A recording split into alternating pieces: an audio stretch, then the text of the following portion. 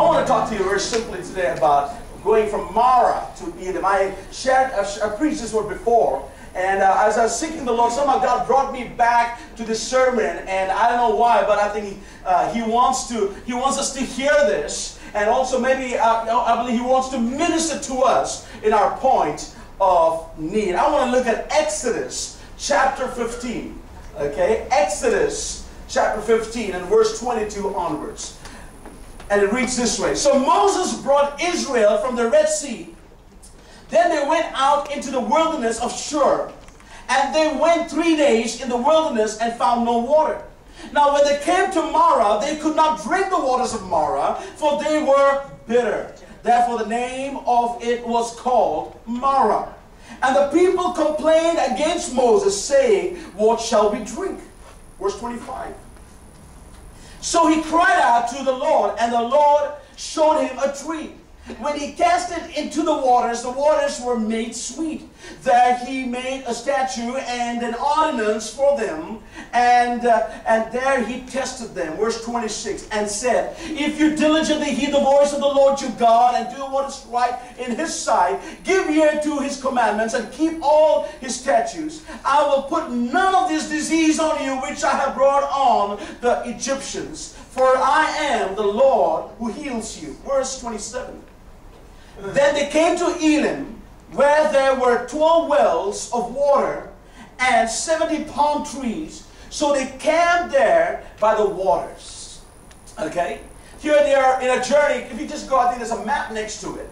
Next slide, if you don't mind. Yes, if you can just look at it, and probably if you look at those arrows, the yellow arrows is the journey that Israel made out of the Red Sea, out of obviously from Egypt, and God brought them through the Red Sea, parting the Red Sea, and now they come to one of the first places called Marah. Marah is where you can see a yellow pin, and a little bit more further is Elim. Okay, and the distance from Red Sea to Marah was about 40 kilometers, which is about 3 days journey.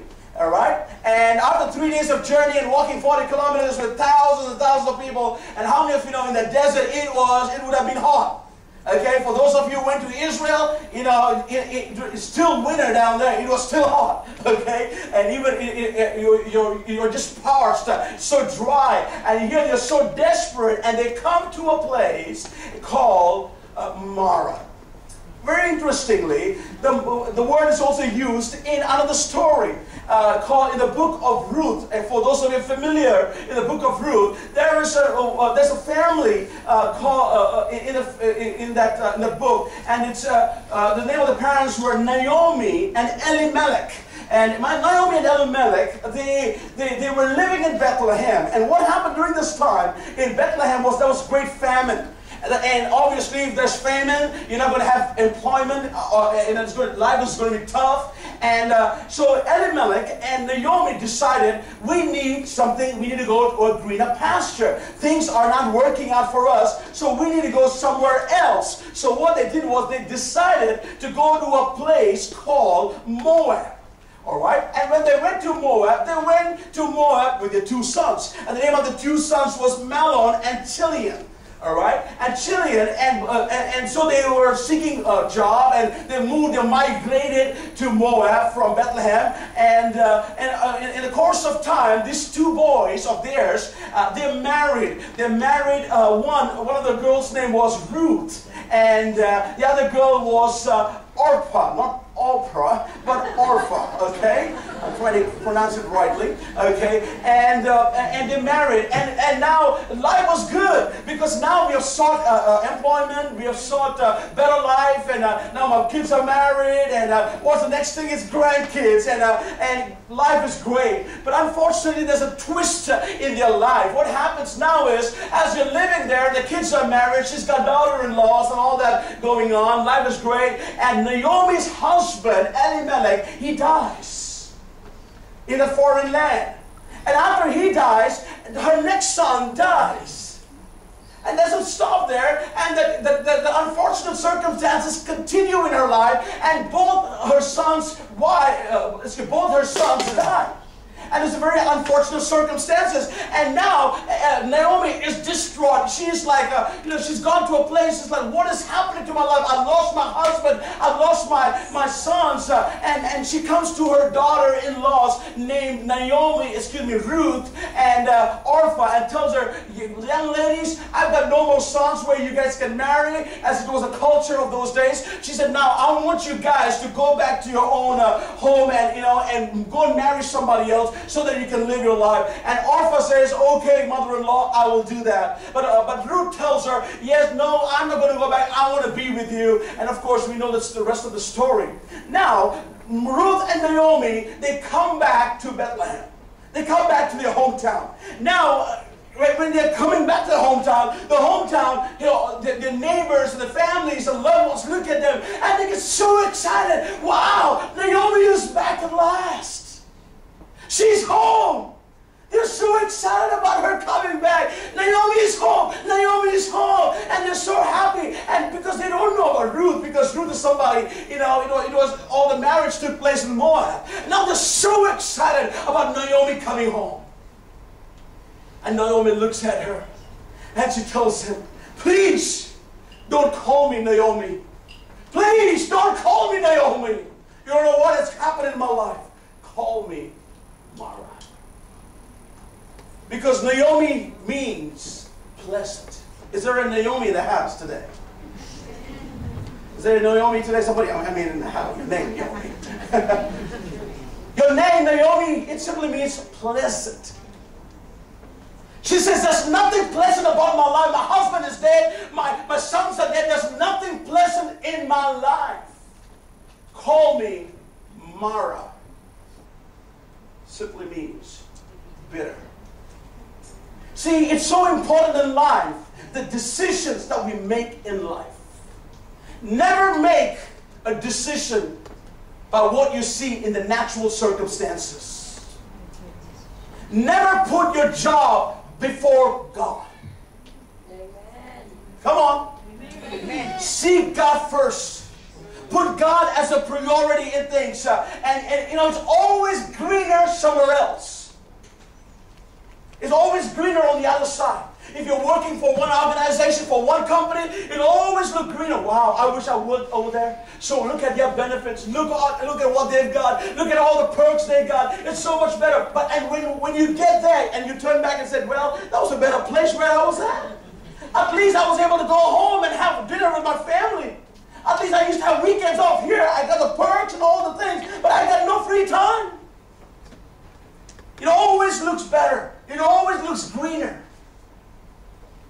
And we say, well, Pastor, you don't understand.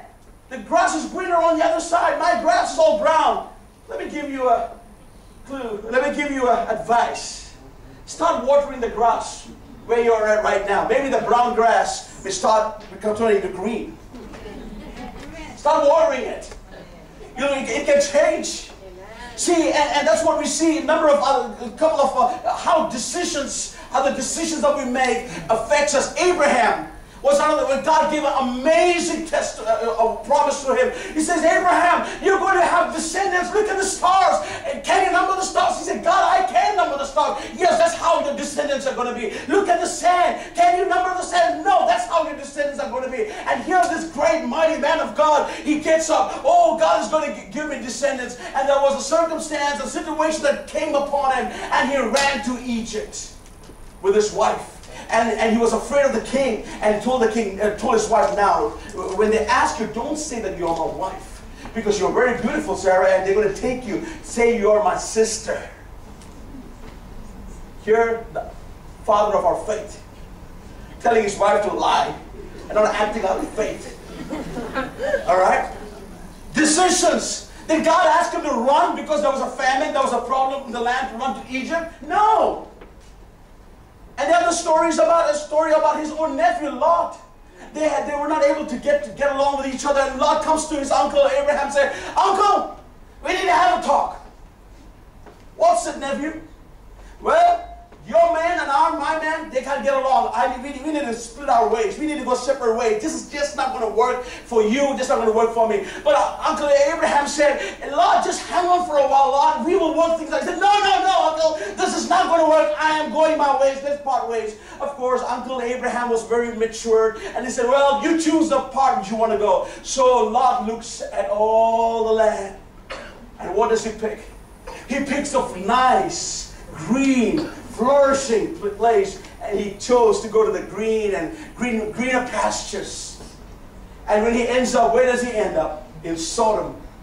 And what we call it Sodom and Gomorrah, right? What happens is decisions. His decisions affected him. End of the day, his wife turned into a pillar of salt. His whole family was messed up. He lost his family because of his one selfish decision, one selfish reason that he couldn't get along and go on with his uncle. If he wanted to do that, he would have preserved and protected his family. How many of you know it would, decisions that we make affects our lives. It not only affects our life, it affects our family. You don't want to make a decision where you go to a new place and your wife turns into a pillar of salt. Or your husband. Okay, what happened? Well, my wife turned into a pillar of salt. What was that? What was that? What happens? They got there and the city got into them. And the Bible, because they got out of it and one decision they made.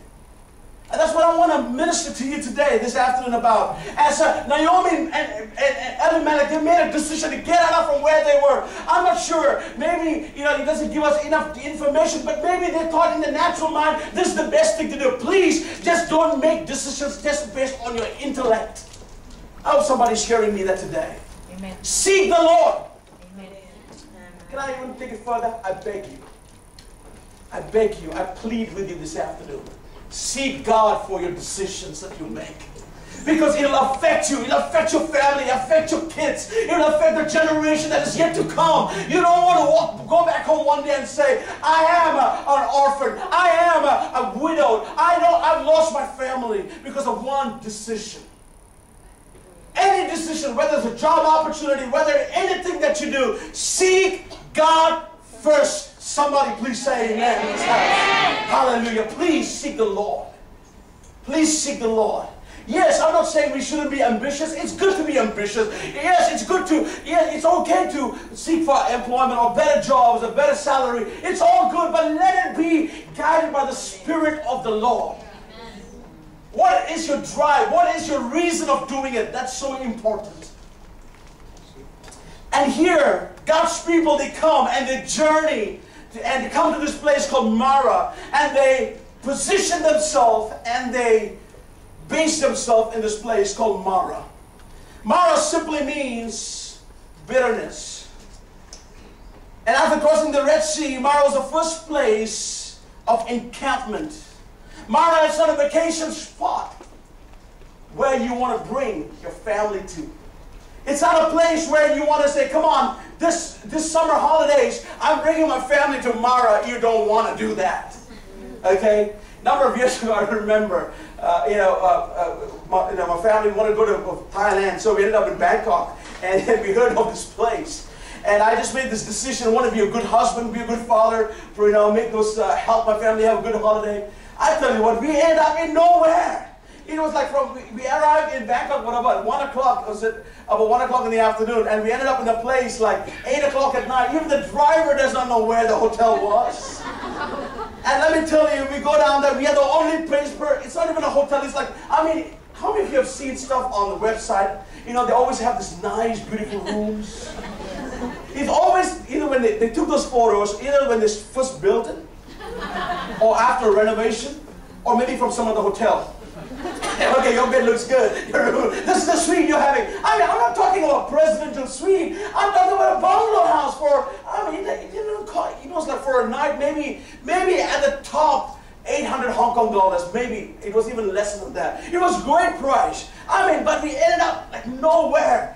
And it doesn't take much for my wife to, in terms of hygiene. We go down there, you have ants crawling all over the place. And next day we go down there, the guy gives us a breakfast coupon. Come in tomorrow morning, so somehow we get through the night, okay? And we go to the breakfast and we give this coupon to us, and we're asking, so we're expecting a lot of people to be there for breakfast. This guy's giving coupon, he's got bell and all that, going on. So he says, where's the breakfast place? He says right there, nobody's there. Only the flies are there.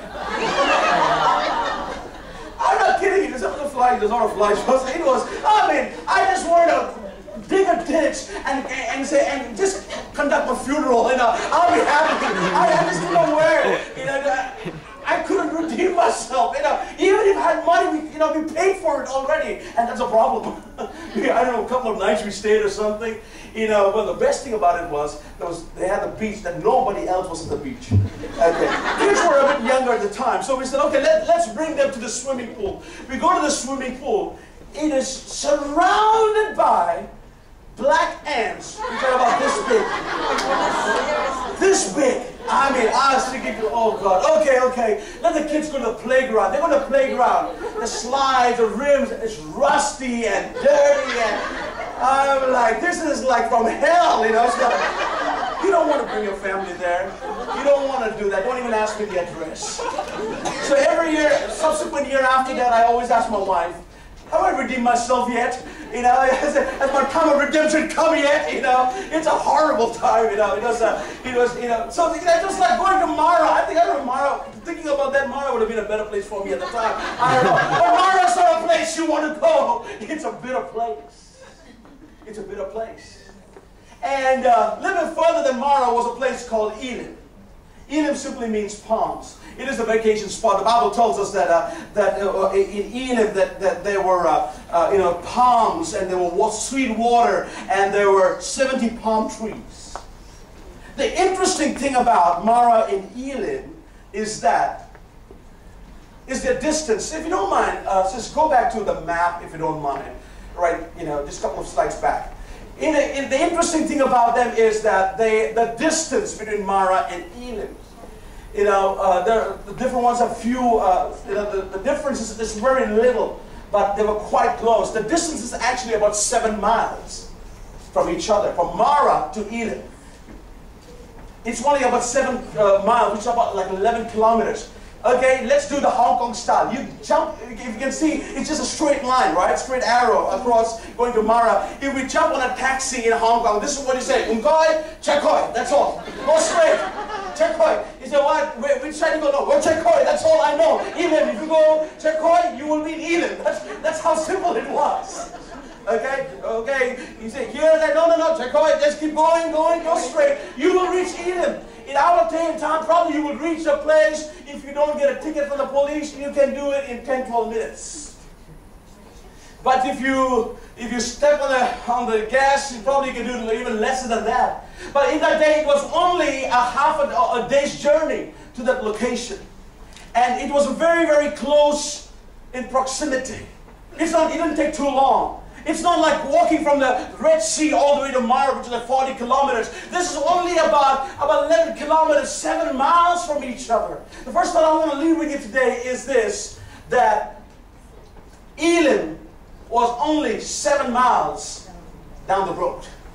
See, too many times people give up in Marah because of the disappointments, because of the challenges, because of the hurt, because of the pain. You don't understand where I am. You don't understand what I'm going through. And people give up too much, too fast in Marah.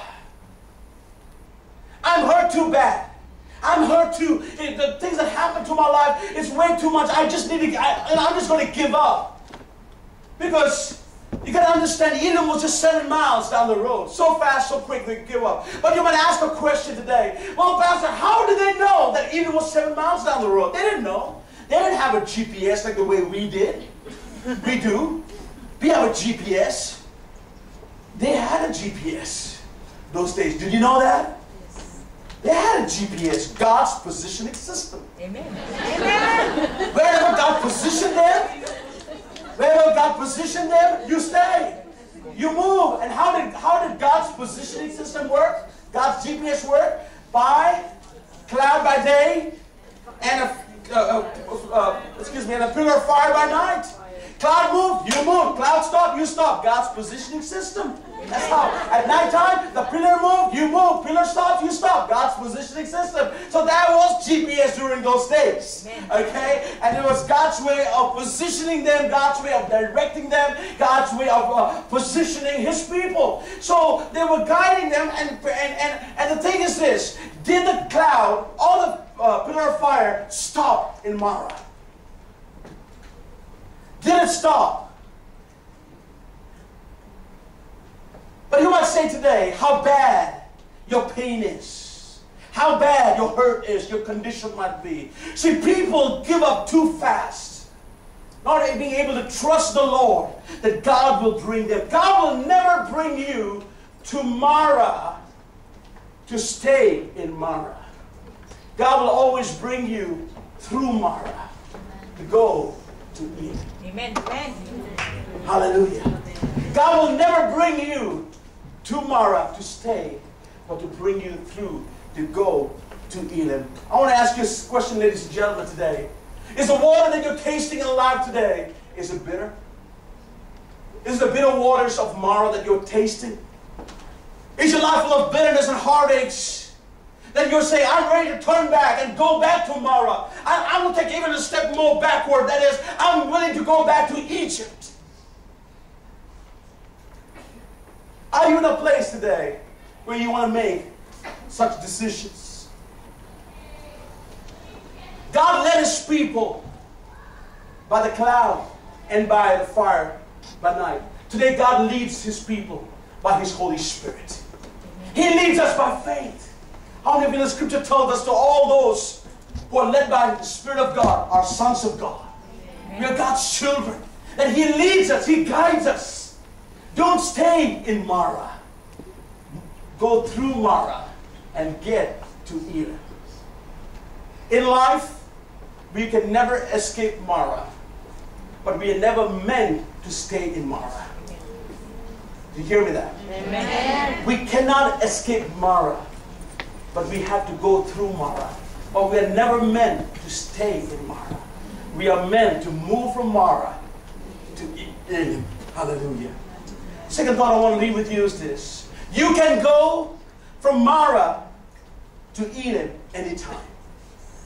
You might be saying, well, I'm living in this pain. I'm living in this bitterness. I'm living in this condition. You just don't understand what you mean, Pastor. You just don't know the hurt that I have. Let me tell you something about hurt.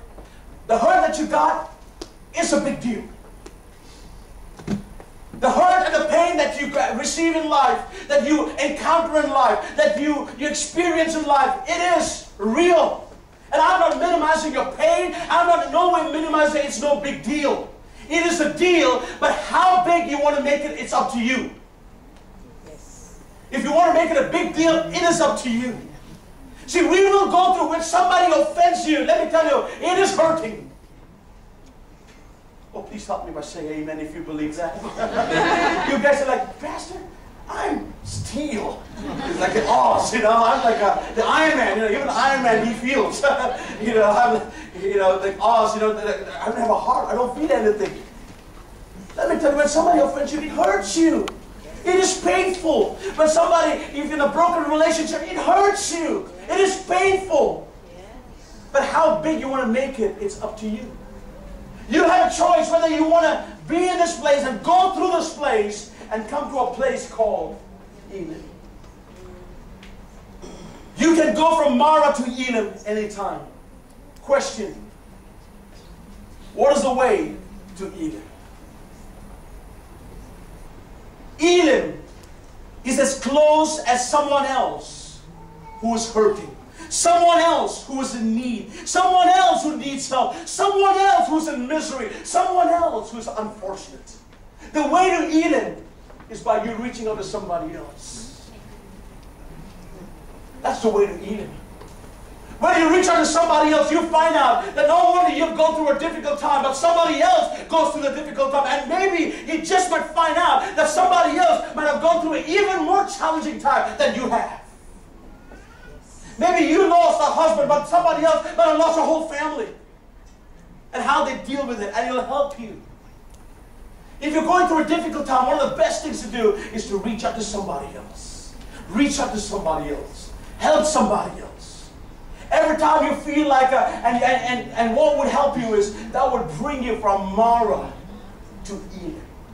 The scripture tells us in Proverbs chapter 11 and verse 25, the generous soul will be made rich, and he who waters will also be watered himself. What it simply means is, if you reach out to somebody else, you yourself will be blessed. Amen. If you bless somebody else in your point of need, even in your limitations, you yourself will be watered yourself. Amen. If you refresh somebody else, you yourself will be refreshed. Amen. Hallelujah.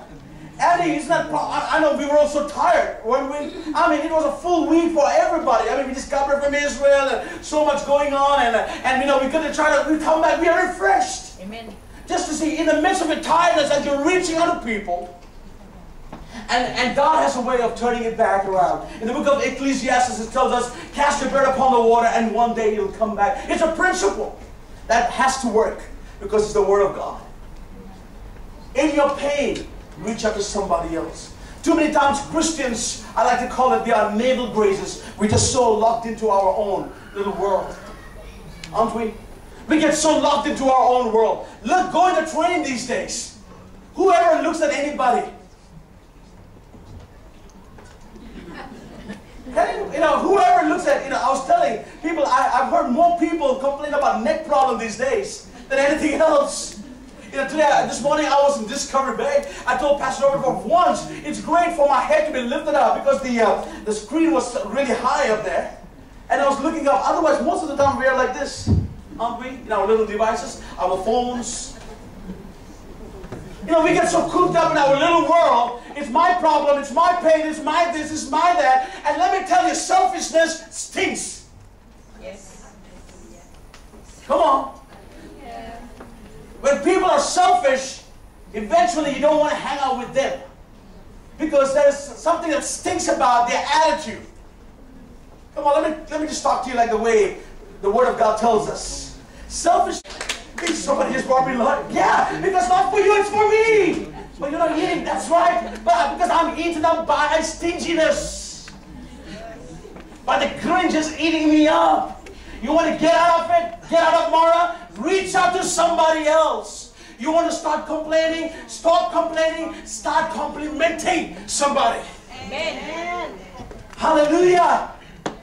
That's why I love, I want to encourage, as I'm at the point, these days everybody's got it. I was just looking at all the devices I have in my house.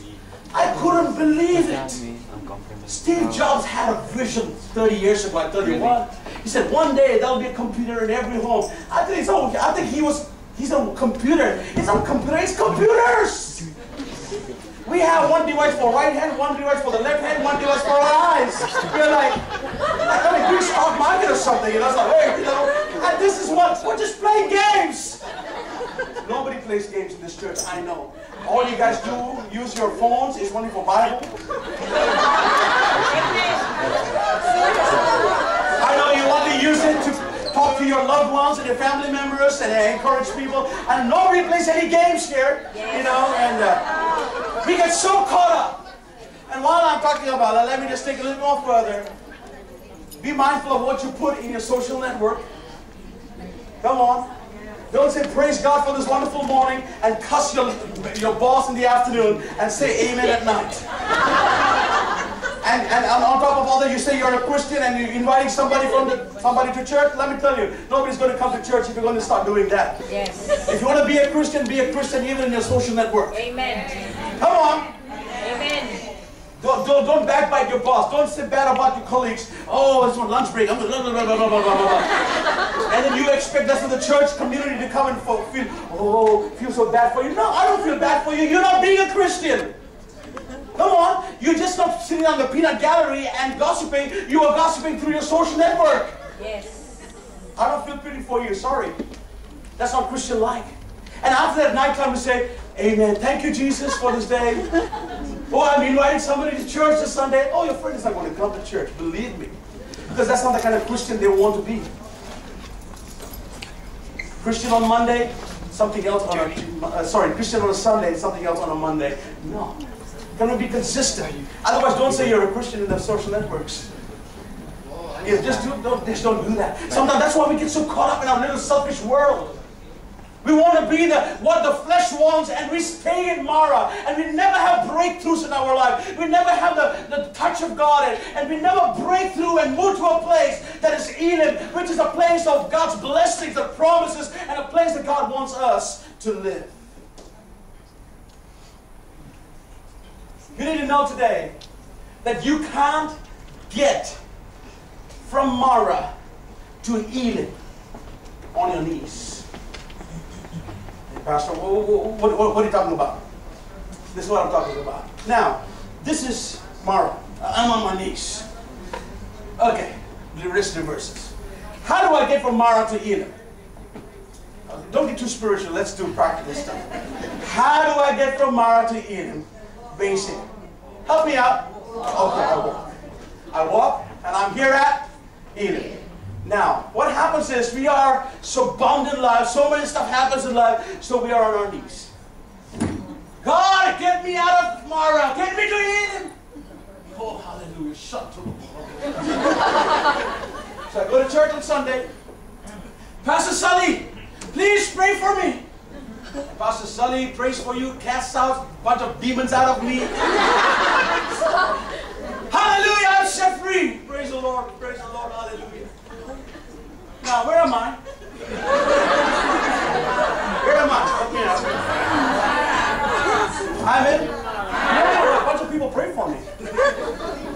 And I go back, I go to I Connect Group, I go to Tuesday prayer meeting. Oh, please pray for me. I need to get to Marah, I need to get to Elim. And after I pray, they pray for me like for 45 minutes and cast out another bunch of demons out of me. And I feel so good about it. Now, where am I? See, you can't get to Elim on your knees. On your knees, you can make a decision to get to Elim. And what you do after that, you do one of the most spiritual things that you can, and that is to get up and put some feet to your prayer, and you can get there. Amen. And many times people just pray and pray and pray. Prayer is good. Please don't limit prayer. But the prayer in itself, if you want to be effective, you got to put feet to your prayer. Amen. Hallelujah. When we put feet to prayer, then we will see something happen. Amen. Hallelujah. It is practical. God is spiritual, but still He works through some practical stuff in our lives. Third thought I want to leave with you is this. Marah is as close to Elim as Elim is to Marah. Elim was 7 miles away from bitterness. Elim was 7 miles away from depression. Elim was 7 miles away from critical spirit. Elim was 7 miles away from self-pity and anger. Elim was 7 miles away from discouragement. But what happens is this. On our way to Elim, or even when we've arrived Elim, one circumstances, a situation can take place, and we end up in Marah. Because Marah is as close to Elim as Elim is to Marah. I know you didn't get what I was trying to say. Amen. This is what it means, simply. Let me put it this way. So we are in this place. I told you, you were praying and on your knees and doing all that, and you got up. And you know you didn't get there. Now, let me put it this way. I need to forgive somebody. Okay? So I've forgiven that person. I got up on my knees. I forgive them. I said, praise God, because the church prayed for me. I went for prayer meeting. I went for I Connect Group, and people prayed, and a bunch of demons got out of me and all that. Praise be to God. On a Sunday at this, whatever the time is right now, I am at Eden. Praise be to Jesus. But what happens is this. On a Monday morning, I feel fantastic. You say, Pastor John, what a wonderful service it was. Oh, praise God. And now you're on the MTRO, and then you're on the bus. You're sitting down, and then you are going, okay, this is the stuff I need to do at work today. Suddenly, you have a thought comes in. The thought comes in about the person you just forgave yesterday. And what happens is, and you keep thinking about the person. Why did I forgive that person? The person didn't deserve my forgiveness. You know, how bad they did? Maybe I should undo my forgiveness. Do you know what actually they did? You know how it hurt me? You know how it affected me? You know how they are? By the time you reach your office, you are where? Yes. I don't know what to do with this stuff. I know you don't know. I do. I do. The problem is this. Can I just, I'm looking at two young men right here. Andrew, can you come? And Jeremy, would you please come for a moment? Just come on, real quick. If you need a coffee, man, that's okay. Otherwise, you're going to spill it on me. Marah, and there's a constant struggle. Please, since you came first, you take the Elim. Okay? And you, if you can stay in Marah, just stay there for a little while, please. And this is what happens for us. The struggle is, it's not forgiveness. How many of you know it's easy to forgive? You're looking at me? That is hard? Man, we got to start a whole series of forgiveness here. It's easy to forgive sometimes. Yes. But to stay in a place of forgiveness is hard. Yes. And I believe this is how our mind works. Hold my hand, man. This is a strong guy. I gotta be careful. You hold my hand. Okay. This is Elim. This is Marah. And this is how our mind works. I want both of you to pull me. Yeah, I'm serious. I'm tough guy. I'm all right. Okay, one hand. I'm not that stupid. I'm not that young. One hand. Okay, pull me. And that's what happens. And Elim, yes, I'm feeling good. I'm going to eat it. And Elim says, hey, come on. Yeah, I'm strong, man. I think you're swinging hands here. That's why I didn't call Roy. Roy will take my hands off my hip. That's what happens. Okay, now you guys relax. This is what happens. We go back and forth, don't we? Yes. I know. This is what he did to me. This is what he did to me. And this is how mine works. But lunchtime, no, I need to forgive. Oh, the pastor preached yesterday. No. We got to do this. You know what I'm saying? Yes. And this is the talk. We're tossing back and forth. And this is a problem we have. Amen. Give these guys a great big hand. Thank you.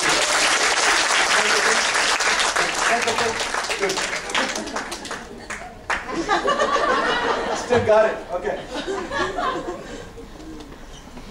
And that's a challenge, that's a struggle that we have. Let me make the statement. The best Christian in this church, the best Christian in the world, the most spiritual and the happiest Christian is only 7 miles or 11 kilometers away from Marah. Just as quick as you got to Elim, you can get back to Marah. Help me out. Is that right? Amen. It's great that you forgive that person. My concern is not just forgiving them today. It's about tomorrow.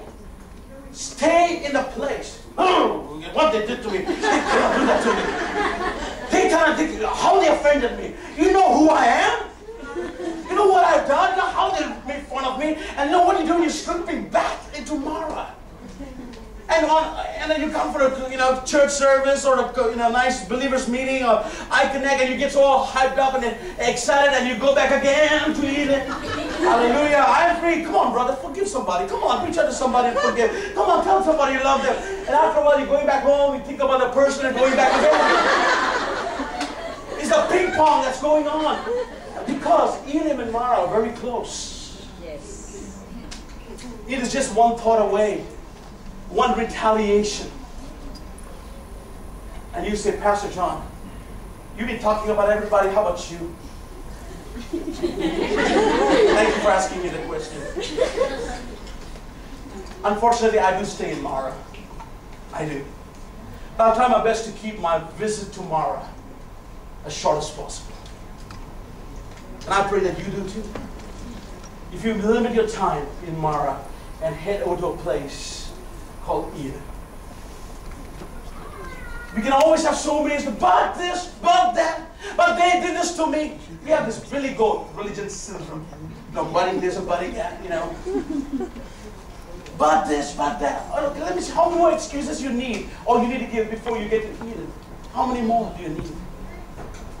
The reason I felt, I was seeking the Lord this week. Say, God, with all these events that's going on in the world, maybe I need to talk about the end time, maybe about the coming of the Lord. But I really felt so strongly God lead me to this sermon today. You know why? Because I just felt God just tell me there are people who get upset with me, John. You know that people get upset with God? And that made me feel so much better. It's just not people get upset with me. God, they get upset with you too, so that's okay, God. That's good. At least you handle all that stuff. Because if people get upset with God, if people get upset with me, they need to know. They don't. When you get upset with God, you stay in Marah. You get upset with your husband, you get upset with your wife, you get upset with your children, with your colleagues, with people around. You stay and you become a citizen of Marah. God didn't bring you to stay in Marah. God brought you to go through Marah. Nobody can escape Marah in life, but we are never meant to stay in Marah. Amen. Come on, give the Lord a shout of praise. There was a man, about the 1800s, there was a man named Evan Roberts. God used him to bring great revival in Wales. And that revival swept through UK. That revival swept through America, all through Asia. And it came to a point that even in Wales, the 2 years soccer matches were cancelled because of the great move of God. And in New York, where businesses would come and have a couple of hours of lunch breaks, not to have longer lunch for eating, but they would all come and seek the Lord. It was such an amazing move of God. When God used Evan Roberts, he was probably in his early 20s, and he was a coal miner. God used him so mightily. But what happened to him was, he was in Elim. God used him so mightily through him. I mean, this revival phenomenon began to flow through all over the world. But what happened is, he realized, Evan Roberts, he got a bit jealous, because God was raising more people up. And he was not the only one that God was using. And you know what happened to him? He got jealous of other people. He got a little more jealous. He got angry at God. He got angry with God. And he ended up, this history tells us, there could be a possibility that he died as a bitter man, whom God used so mightily. It doesn't matter who it is, because Elim is as close to Marah as Marah is close to Elim. It can happen to anybody. It can happen to anybody.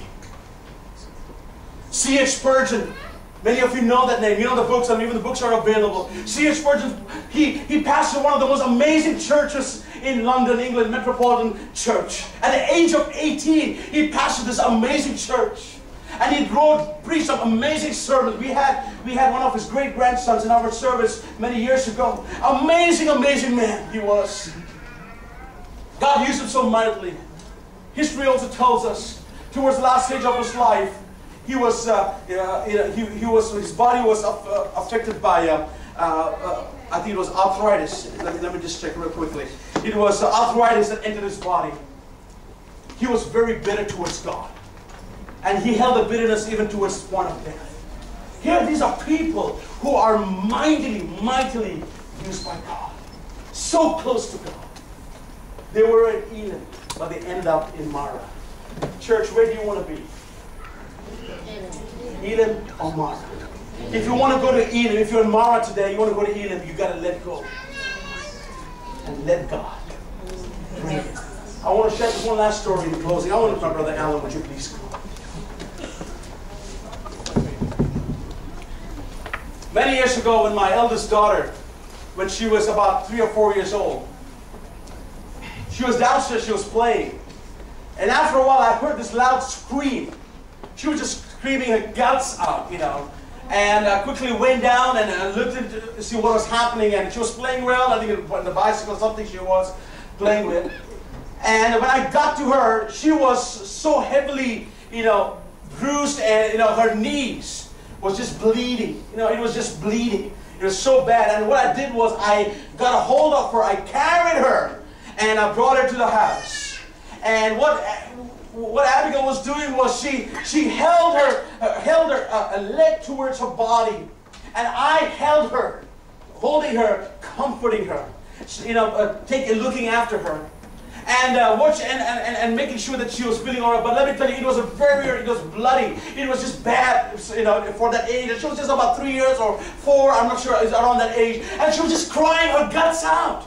And I was saying, hey, Daddy's here. I'm just holding you. And she was feeling the comfort of her father. But at the same time, she was experiencing the pain of her life.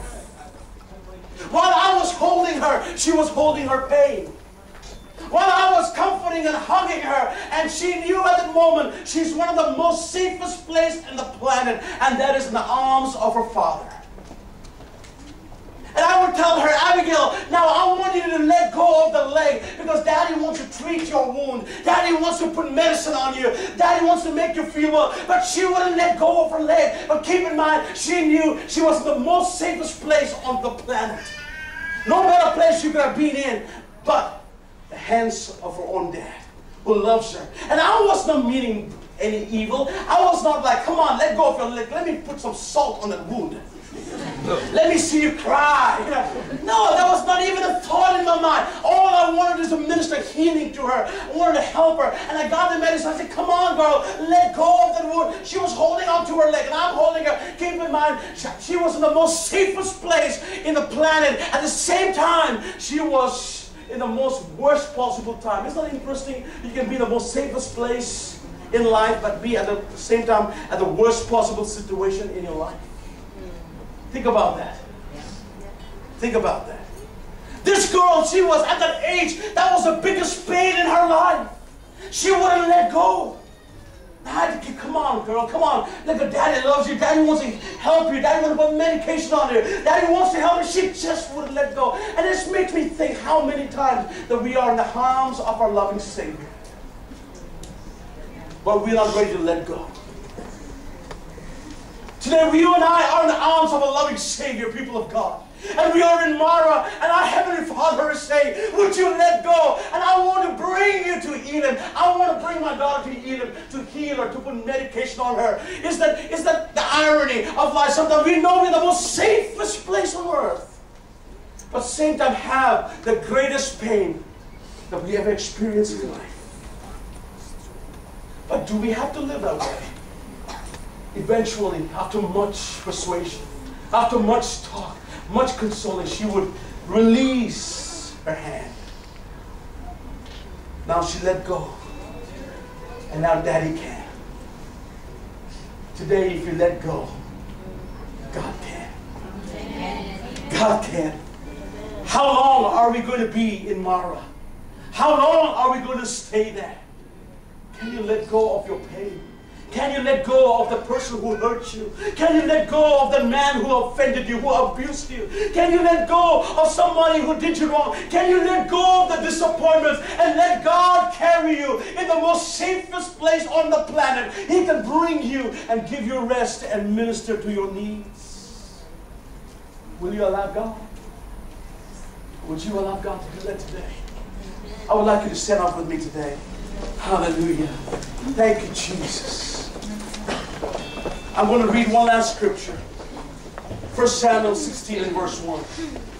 And it reads this way. Now the Lord said to Samuel, how long will you mourn for Saul, seeing I have rejected him from reigning over Israel? Fill your horn with oil and go. I'm sending you to Jesse the Bethlehemite, for I have provided myself a king among his sons. Samuel was very crucial in the king that was chosen. But Saul, he disappointed God. And Samuel was mourning for him. And God told Samuel, Samuel, the days you have cried, you mourned for it, the day is over. Now you get up and you get to Elim. What God was saying is, your time of mourning is over. This is the day that the Lord has made. Samuel, it's time to rejoice because I'm going to anoint a brand new king, and it's a brand new day for Israel. Hallelujah. And that's what God was saying. Israel is not going to be in a place of mourning and whining and complaining. In time, those days are over. Now you get up and go and anoint a brand new king. And I believe the same thing. God is speaking to each and every one of us today. Men and women of God, ladies and gentlemen, your days of mourning, your days of crying, your days of complaining, your days of being discouraged, I believe God is saying, it's over, it's finished, get up, it's a brand new day, and walk to Eden, where I've got blessings for you, hallelujah, where I want to prosper you. I have great future, great things in store. Don't be pulled back by the circumstances of your life. Move to Eden. Hallelujah. Rise up. That's what he tells us. Get up. How long will you mourn Saul? God is asking, how long are you going to complain? How long are you going to be complaining about your circumstances? How long are you going to be critical? How long are you going to be cynical? How long are you going to be depressed? Has it been long enough? Say this with me. This is the day. This is the day the Lord has made. Lord has made. It's a brand new day for me. In Jesus' name, give the Lord a mighty